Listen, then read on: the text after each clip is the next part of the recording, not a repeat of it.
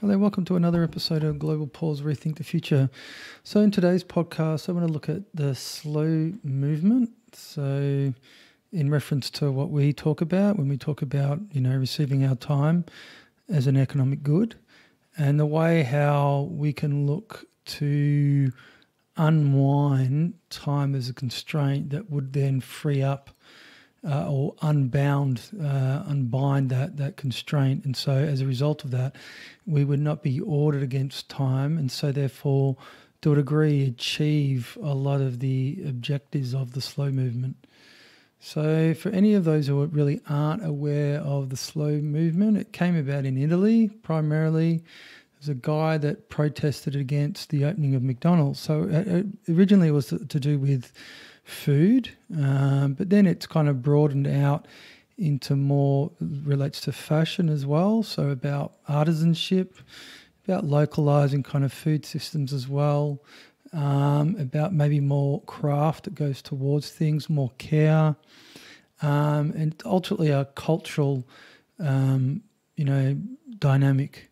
So I think that the slow movement's important in the sense that it points towards art. If we're looking at art as a way of life, then I think the slow movement as a movement of culture is kind of really pointing towards that. So, the best way to approach any movement towards art is then to look at the how we produce commodities. And I always say that, to be market orientated presupposes that the consumer is the main good, is the product.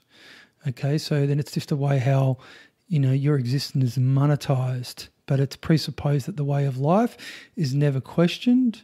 Our market-orientated way, the way of life, the life is never questioned in reference to the way towards it. It's just accepted as a given. We accept that if you think that, if you were to say, well, there's a problem with our way of life, a market-orientated way of life, then the natural kind of accusation is that you're advocating for some kind of socialism or communism or anything else like that.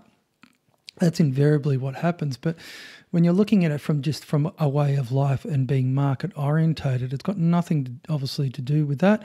It's actually got to do with our temporality, our lived experience of life. And I suppose acknowledging the spiritual disease of our way of life. So what is one of the spiritual disease, or what is the primary cause of our spiritual disease? And ultimately I always talk about it's to do with our understanding of time, really. So if you're looking at a slow movement and we're putting it in context to what I consider to be the spiritual disease that we're grappling with, and that is to do with time, well, then the slow movement kind of points towards a way of engaging in trying to understand the problem without necessarily kind of finding a solution. And maybe that's because of the way how it gets framed. It's not framed in context to, slow movement, we're not even approaching it from slowing it down. We're just removing the blight of a constraint that works on you. So we're going to be looking at that. So let's look at that now. So, if our wants are primary because money is a given, it's only because the preeminent good of our time underwrites our wants. So if time underwrites our wants, so our time in the market, it means to say that we've secured our time as a means. So a means towards the ends that we presuppose. So in the context of the market, it's our want satisfaction. But ultimately those wants are a means towards an end, which is towards life. So the want of life.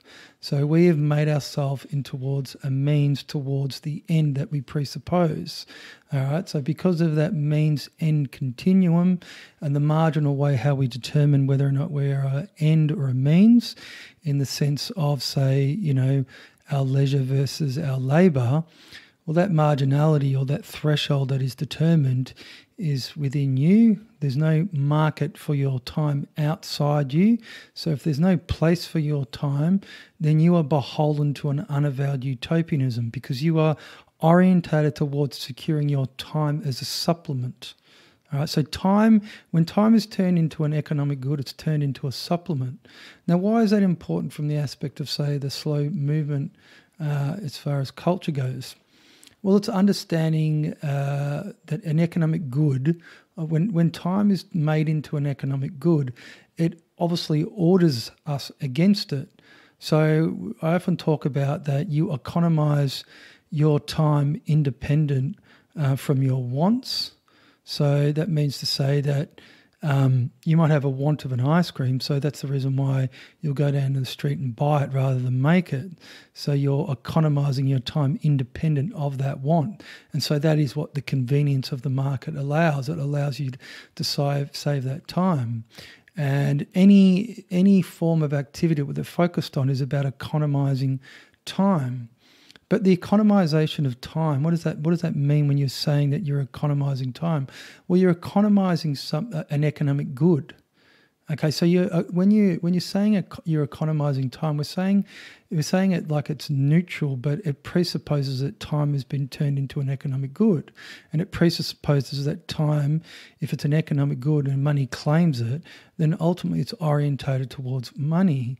So the movement towards an artful way of life ultimately looks at the way how you can remove money as the means of securing the end. Now, if you're removing money as the means towards securing the end, then you're creating a dynamism where it's ultimately removing that preeminent good of your time, because you don't have to secure it. You're engendering the culture. This is what the slow movement wants to engender, is to engender a culture that would allow things to be done in their own time, in the time given as it's such.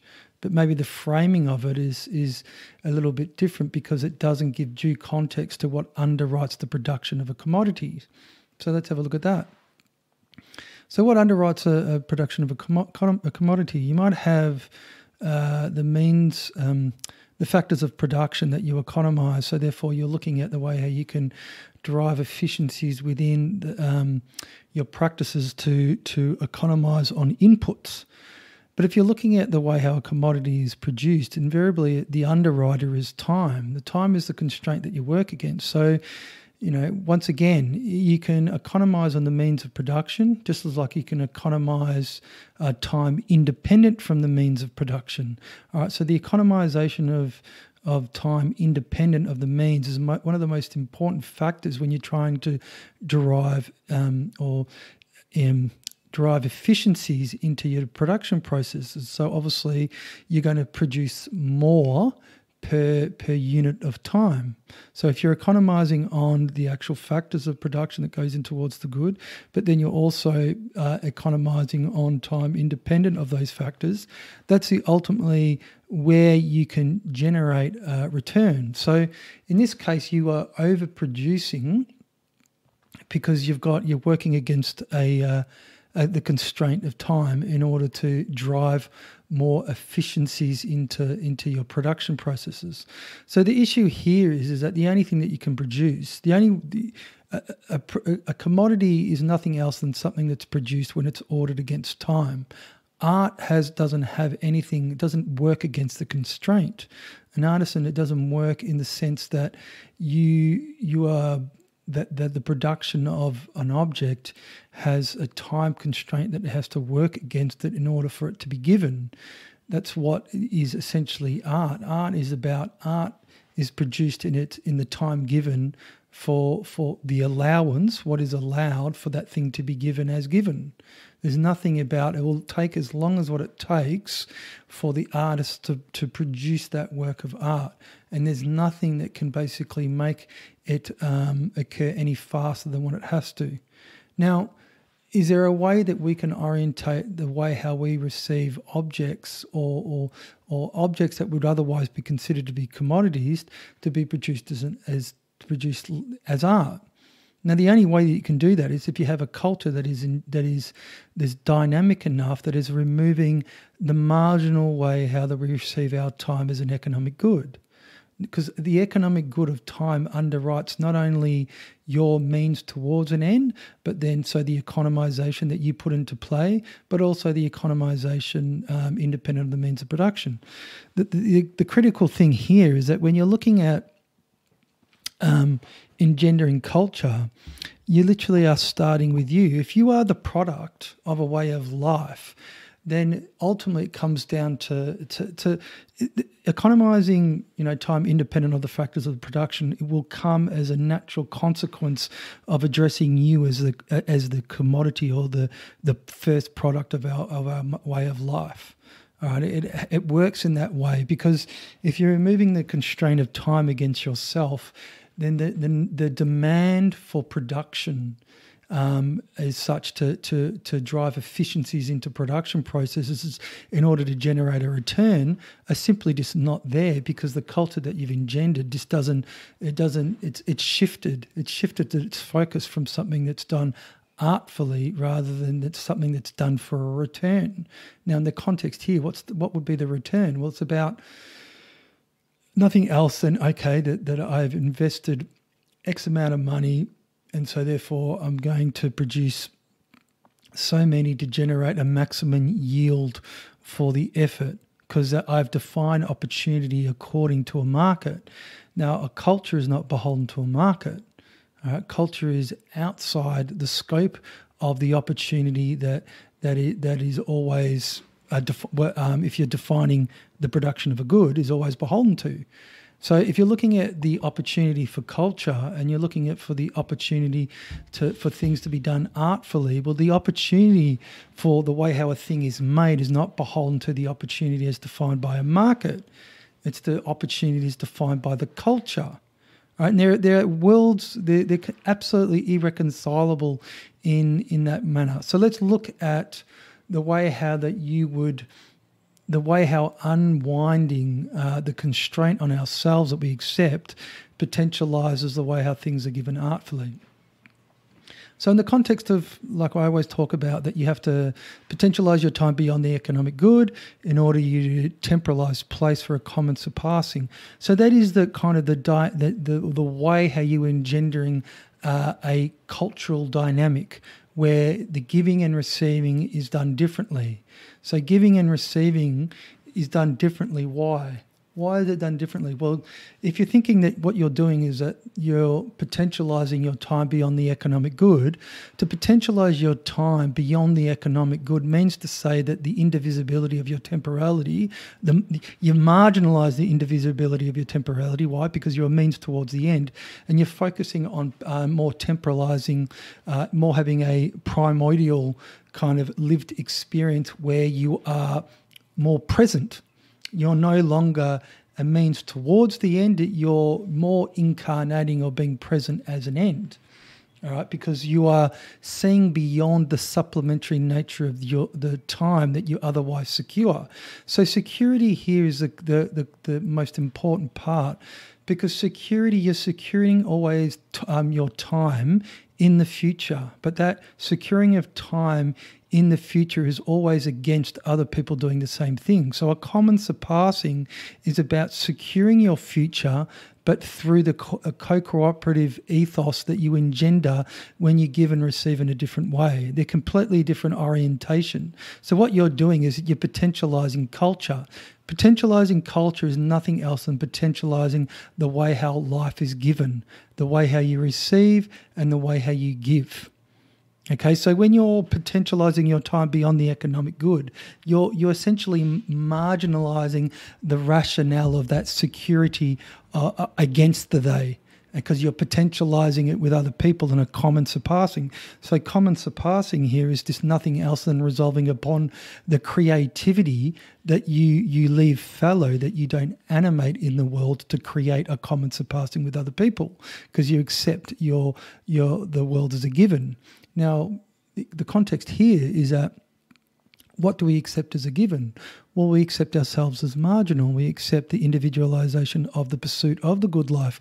We accept culture as the diminution of culture to the point of its absolute abolition, or its virtually its disappearance.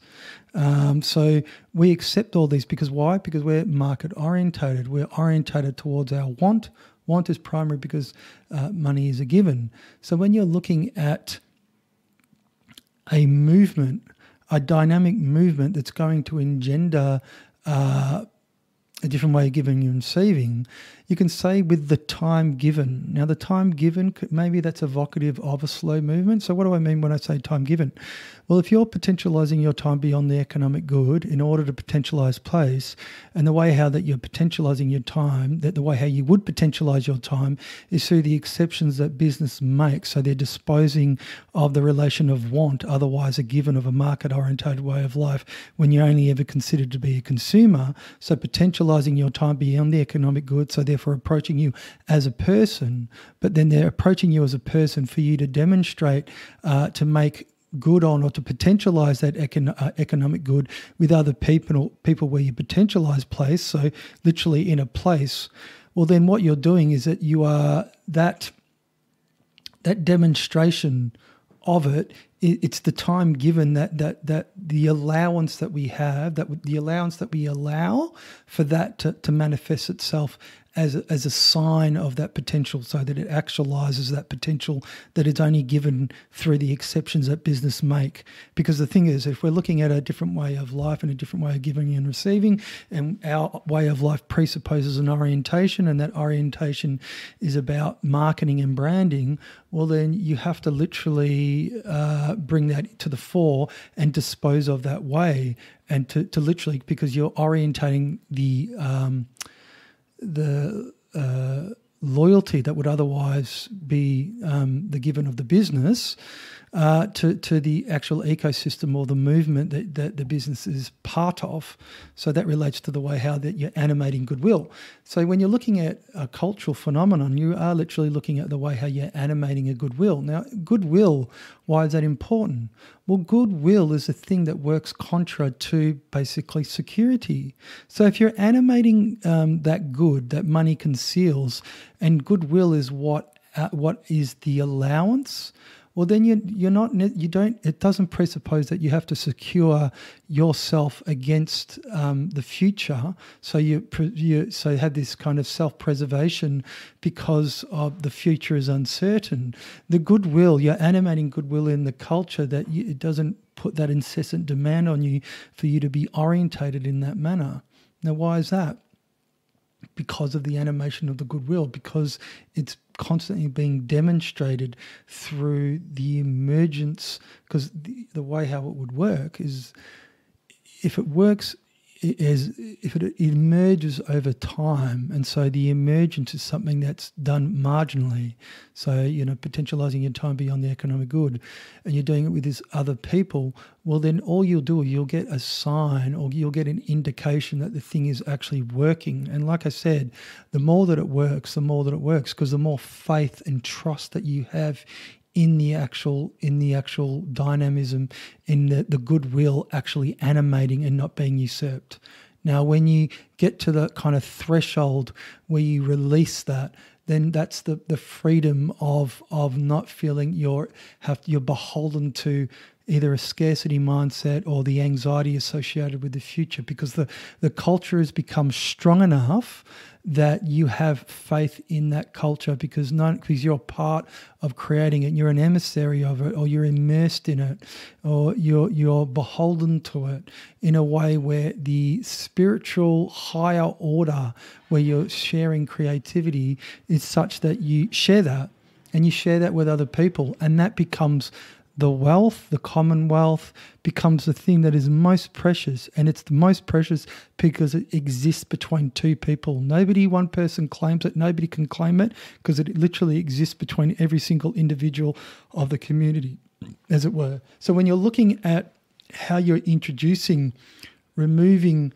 time as a constraint, well, you're not really focusing on slowing the modern way of life down as such. You are literally just removing time as a constraint and engendering a different way of giving and receiving, whereby the movement is not even towards slow, but it just becomes a natural way of life, and something that's more nourishing of what it means to be human.